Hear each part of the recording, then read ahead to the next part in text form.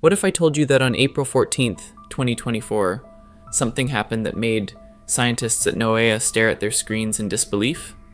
For 3 minutes and 42 seconds, Earth's magnetic field shifted.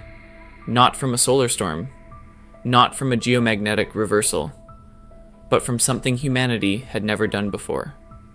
Within hours, the Pentagon convened an emergency briefing. The European Space Agency issued a quiet alert to all magnetometer networks, and across 12 time zones, physicists began asking the same question. Can a machine on Earth touch the sky? This is not about conflict. This is not about conspiracy. This is about the moment we realize that our technology, for the first time in history, has grown powerful enough to leave fingerprints on the planet itself. Let's start with what we know.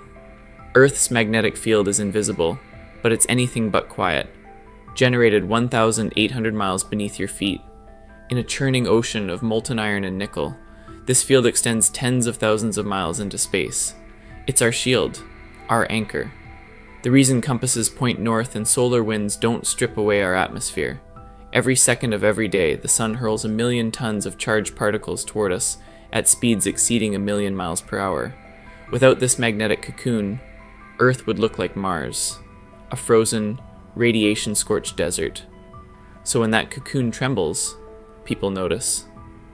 At 2:34 a.m. Universal Time, sensors aboard the European Space Agency's Swarm satellite constellation detected an anomaly. Not in the usual places. Not near the poles, where auroras dance. Not along the equator, where the field dips and sways with the solar wind. This was different. Dr. Yuki Tanaka, a magnetospheric physicist at Kyoto University, described it in an internal memo that was later leaked to the academic community. A localized, coherent perturbation, symmetrical in structure, inconsistent with natural variance. Origin, terrestrial.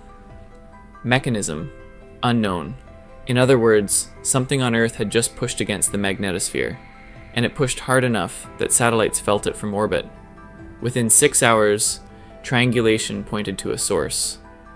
The Jinping Underground Laboratory, a research facility buried 7,900 feet beneath the mountains of Sichuan province, originally designed to study dark matter and neutrino physics in one of the most electromagnetically quiet environments on the planet.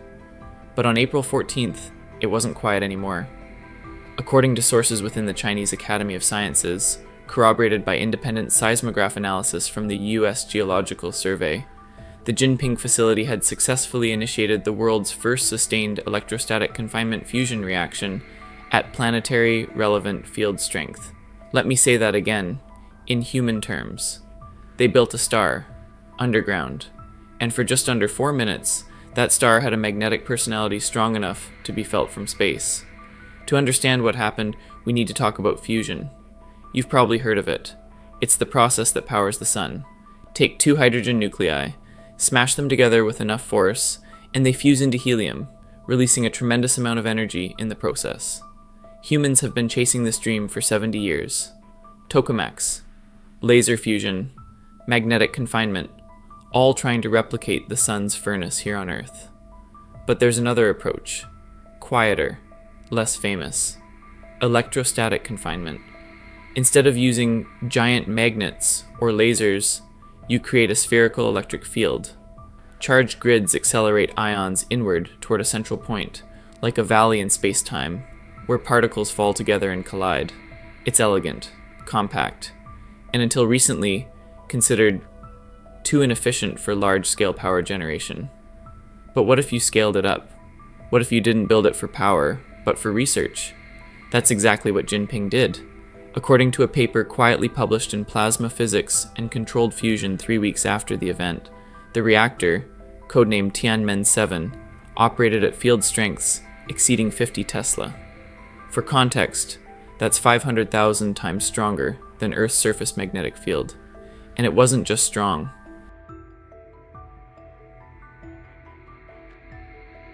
It was coherent, symmetrical, pulsing at a resonance frequency that by sheer coincidence, or perhaps by design, harmonized with the natural oscillation modes of Earth's magnetosphere.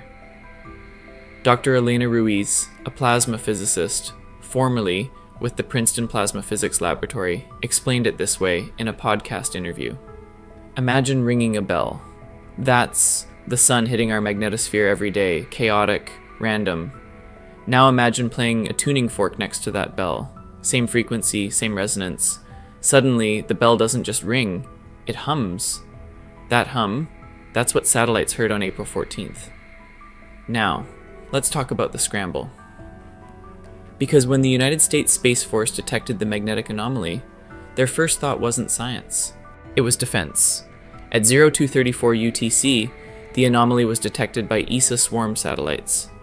By 0251 UTC, it was confirmed by NOAA magnetometers in Alaska and Hawaii. At 0312 UTC, US Space Force ran diagnostics and found no solar activity, no CME, no natural source identified. By 0345 UTC, triangulation pointed to Sichuan province. At 4 a.m. UTC, an emergency briefing was requested by the Office of the Undersecretary of Defense for Research and Engineering. By sunrise in Washington, the question on everyone's mind wasn't what happened, it was what else can it do? Because here's the thing about Earth's magnetic field, we depend on it, not just biologically but technologically. GPS satellites use it for orientation, compasses, obviously, migratory animals navigate by it, and our entire electrical grid is vulnerable to fluctuations in geomagnetic activity. We learned that the hard way in 1989, when a solar storm knocked out power across Quebec for 9 hours. So what happens if someone can trigger that kind of disruption on demand? To be clear, there is no evidence that the Jinping test was intended as a weapon. None. But the capability itself, that's what the Pentagon had to assess. Dr. Marcus Holt, a consultant for DARPA who spoke on Background to Defense News, framed it this way. It's not about intent, it's about threshold. We just crossed a line where civilian scientific research can generate effects that are detectable and potentially disruptive on a planetary scale. That changes the conversation. And it's not just the US paying attention. Within 72 hours, the UK, France, Japan, and India had all requested formal briefings from their respective space agencies. The International Geophysical Union convened an emergency session, and China, for its part, issued a brief, measured statement. The Jinping Laboratory conducted a controlled fusion experiment in full compliance with international scientific protocols. All data has been shared with the global research community. We remain committed to transparency and peaceful scientific exploration. Short, diplomatic, and technically accurate, but it didn't answer the question everyone was asking. Did you know this would happen? Let's step back from the geopolitics for a moment. Because the real story here isn't military, it's physical. What the Jinping test revealed is something that scientists have theorized for decades, but never actually observed. Anthropogenic magnetospheric resonance. Human-made vibrations in Earth's magnetic field. Think of the magnetosphere not as a rigid shield, but as a soap bubble. Thin, flexible, constantly vibrating in response to pressure from the solar wind, changes in Earth's core, even the gravitational pull of the moon. These vibrations happen at specific frequencies, called eigenfrequencies, where the structure naturally wants to oscillate. Now, imagine you're standing next to a bridge. You stomp your foot at random, and nothing happens. But if you stomp at just the right rhythm, matching the bridge's natural frequency, you can make the whole thing sway. That's resonance. And it's everywhere in physics. Wine glasses shatter when a soprano hits the right note. Microwaves heat food by vibrating water molecules at 2.45 gigahertz.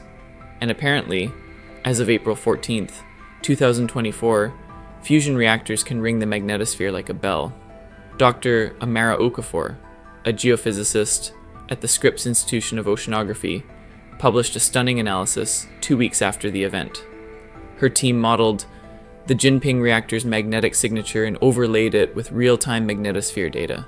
The match was almost perfect. What we're seeing, and she wrote, is not brute force, it's finesse. The reactor's oscillation frequency aligned with the second harmonic mode of the outer magnetosphere. It didn't push the field, it played it. And here's where it gets eerie. During those 3 minutes and 42 seconds, aurora activity spiked, not just near the poles, but in mid-latitude zones, where auroras almost never appear. Photographers in northern Montana captured shimmering green curtains on the horizon. A research station in southern New Zealand recorded faint red glows. Even amateur radio operators noticed something off. Signal propagation patterns shifted, as if the ionosphere itself was ringing. One operator in Ontario described it like this: "It felt like the planet took a breath." And maybe in a way it did. So what does this mean for us? Not in a political sense, not in a fear-driven, worst-case scenario sense, but as a species, as builders, as beings who have for the first time built something powerful enough to nudge the planet itself. First, let's talk about energy. If electrostatic fusion can be scaled, and that's a massive if, we're looking at a potential energy source that's cleaner than coal, safer than fission, and far more compact than tokamaks. The Jinping reactor occupies a space roughly the size of a high school gymnasium. Compare that to ITER, the International Fusion Project in France, which spans a facility larger than 60 soccer fields. But here's the catch. The very thing that makes this technology revolutionary, its ability to generate intense, coherent magnetic fields, is also what makes it risky. Not because it's a weapon, but because it's connected. Earth's magnetic field isn't separate from our technology, it's woven into it. Power lines act as antennas for geomagnetic fluctuations. Satellites drift when the ionosphere shifts. Pipelines corrode faster in areas of high magnetic activity. If we start building fusion reactors that resonate with the magnetosphere, even accidentally, we need to understand the feedback loops. What happens if 10 reactors operate simultaneously? What if a solar storm hits while a reactor is active? These aren't hypotheticals anymore. Dr. Li Shen, one of the lead researchers at Jinping, addressed this in a rare public interview with Nature. "We did not anticipate the magnetospheric coupling. That was a surprise, but it's also an opportunity. If we can learn to listen to the planet's magnetic heartbeat, we can design our systems to harmonize with it, not fight it." There's something almost poetic about that. For all of human history, we've shaped the Earth, cut forests, dammed rivers, changed the atmosphere. But this is the first time we've touched something invisible, something planetary, something that doesn't belong to any one nation or ecosystem. It belongs to the whole world. And that raises a deeper question. Who gets to decide how we use this power? Let's zoom out for a moment. Because while the world was focused on magnetic fields and military briefings, something else was happening quietly in the background. The data was being shared. Within days of the event, the Jinping team uploaded their full experimental data set to the International Fusion Energy Repository. 30 terabytes of telemetry, magnetic field profiles, plasma density readings, resonance harmonics, all of it. Open access, and researchers everywhere started digging in. A team at MIT discovered that the resonance effect could theoretically be inverted, used not to disturb the magnetosphere, but to stabilize it during solar storms. Physicists in Mumbai proposed a network of smaller reactors that could act as tuning forks to detect seismic precursors deep in Earth's mantle. A graduate student in Berlin even suggested using controlled magnetic pulses to study the interior structure of other planets, a kind of sonar, but for magnetospheres.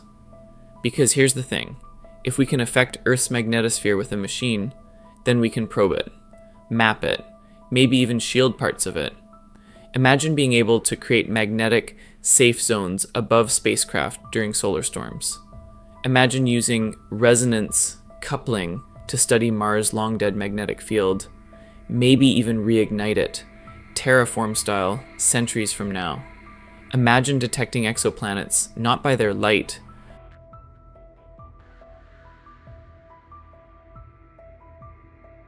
but by the hum of their magnetospheres. This isn't science fiction. This is the conversation happening right now in labs, conferences, and late-night research threads across the world. Because April 14th wasn't just a test, it was a threshold. Dr. Okafor put it best. We've spent centuries looking up, wondering if we'd ever touch the stars.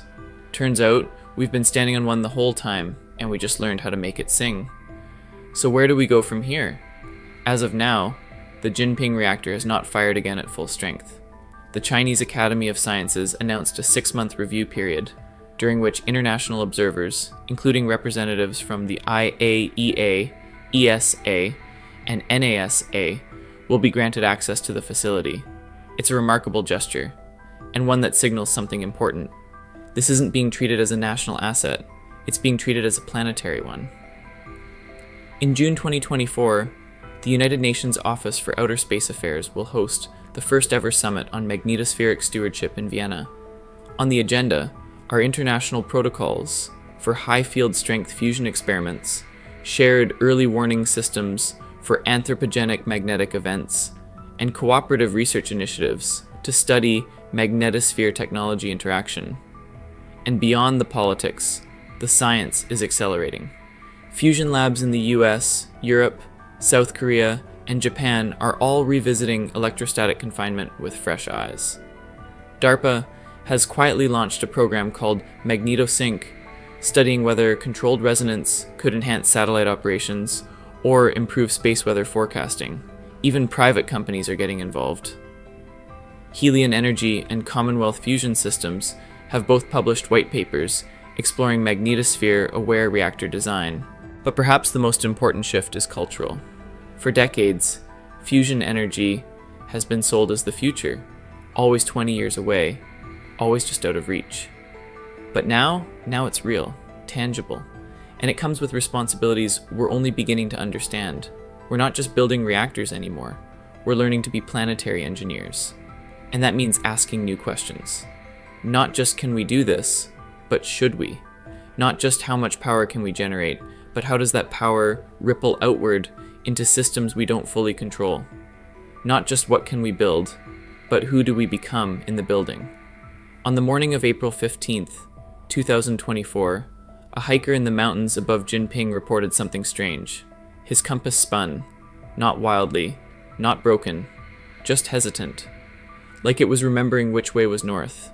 He posted about it online, a minor curiosity, a glitch, but to those paying attention, it was something else, a reminder. We live on a planet held together by forces we can't see, wrapped in fields generated by an ocean of molten metal we'll never touch, protected by a magnetic bubble that stretches farther than the moon. And for the first time in 4 billion years, something we built made that bubble tremble. That should humble us, but it should also inspire us. Because this isn't a story about danger, it's not about competition or conflict, it's about capability, about the moment a species realizes it's no longer just on a planet, it's part of one. The universe doesn't give us answers, it gives us better questions. If stories like this fascinate you, if you want to keep exploring the edge of what we know and what we're becoming, subscribe, leave a comment, share this with someone who still looks up at the sky and wonders, because the universe, it's just getting started.